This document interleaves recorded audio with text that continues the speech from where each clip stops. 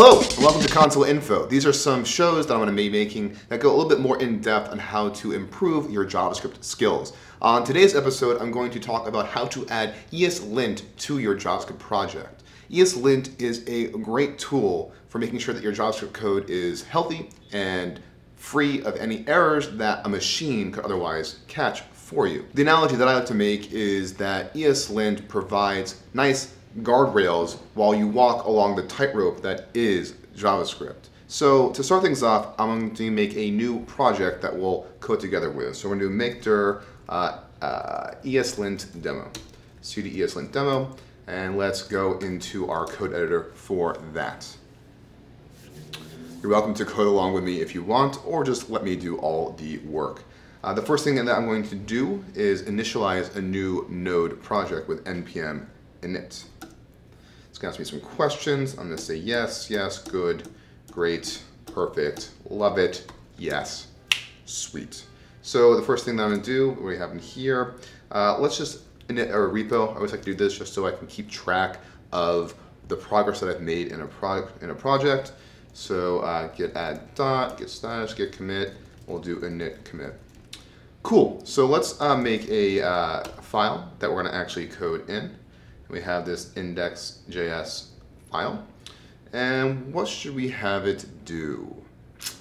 I'm just going to have it say, I like logs 5 times. How about that? So we're going to say const message equals I like logs. And we are going to then, what should we have it do? How do we do this? Just make a for loop, I guess.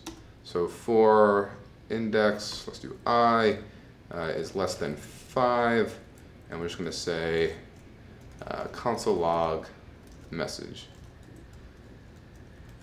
Cool. So if we run this, node index, great, because I didn't save it.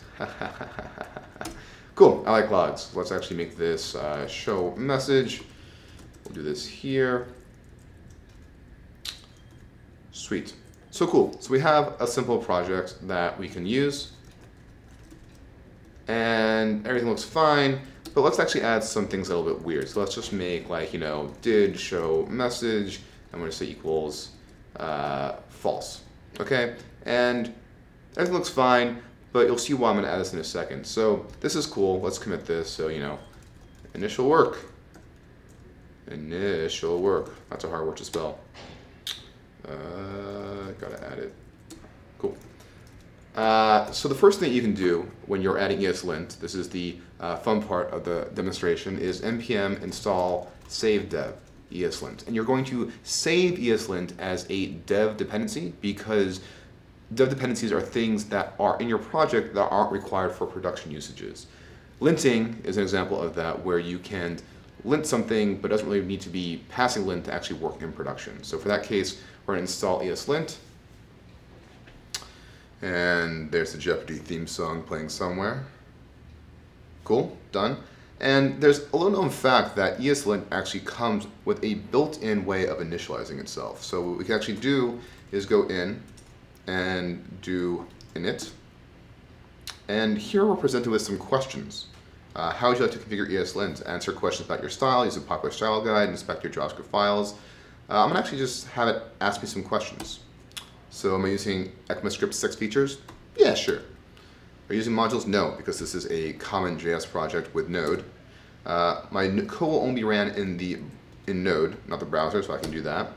I do not use JSX. I use spaces. I use single. Unix. Yes. What format do you want your config file to be in? Let's just do JSON. Sweet. So now if you check here, let's do git status. You can see that my package.json file has been modified, as well as my ESLint RC file has been created. If you hop in here, you can see some basic things already in here. This is really cool, and this is the part that I find most beneficial, is that by default ESLint has built-in recommended rules. And here you can actually see them being extended so that you get all of those base rules for free. And then here you have places that are being overwritten. And this, to begin a project, is more than fine. This is a great beginning to make sure that you have started linting your code, that there's no erroneous errors that might be in there that are a little bit harder to catch.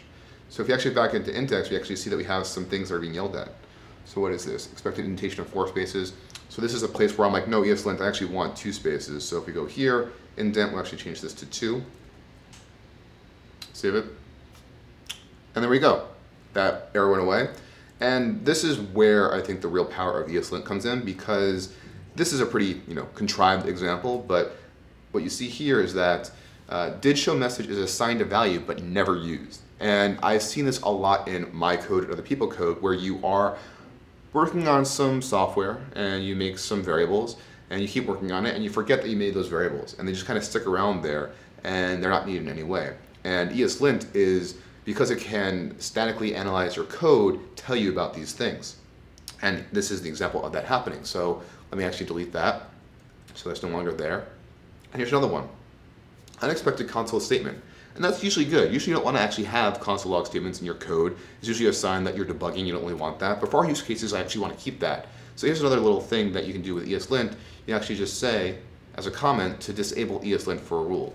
ESLint disable next line. Disabled, and I don't have to worry about it anymore. However, I'm not a big fan of these blanket disabling statements, so what you should actually do, my trick is like undo it, and I see that the rule here is no console. That is the ESLint rule, and that is the only rule that I want to disable for the next line. So if I do no console, that goes away. Because if I had just, so now if I delete the semicolon, you can see that the error comes back because this is now a different rule that it's complaining about, semi. If I had just done ESLint disable next line like that, that wouldn't have been caught, which is why you want to actually explicitly call out the rules that you're disabling when you're doing these features. Let's go back, do that, save it. Cool. And now let's add some command line usages for this as well, so that you don't have to rely on just your editor for ESLinting. So we'll go to package.json. We're going to say lint, and we're going to say ESLint, where you can reference the node module from here directly. We don't have to go into node modules for that. And then I forget the signature for this. Let's do npm run lint, and I want it to be a file. So if I just do that, does that work? Let's go back and actually get this erroring out to make sure. Oh, this is, cool. So now if I do npm run lint, and there we go, we have our error successfully being ran. So if I add back that disable line, save it, then run this again, I am lint free. So that was a quick introduction to how to add ESLint into your project. This is probably the dead simple way to get started. There are many more richer default ESLint configuration files that you can use on the internet. The big one is Airbnb, which you've probably heard of before. They have a huge guide and styles that they try to follow, but I think that might be a little bit too heavy-handed to get started. Having just the basic ESLint recommended files and then going on to the website for ESLint to see things you want to change up will get you at least on a good, solid foundation. So that is ESLint. Hopefully you've learned something new. It's very easy to get up and started with ESLint, and look forward to the next episode where I teach you something else that's new. See you then.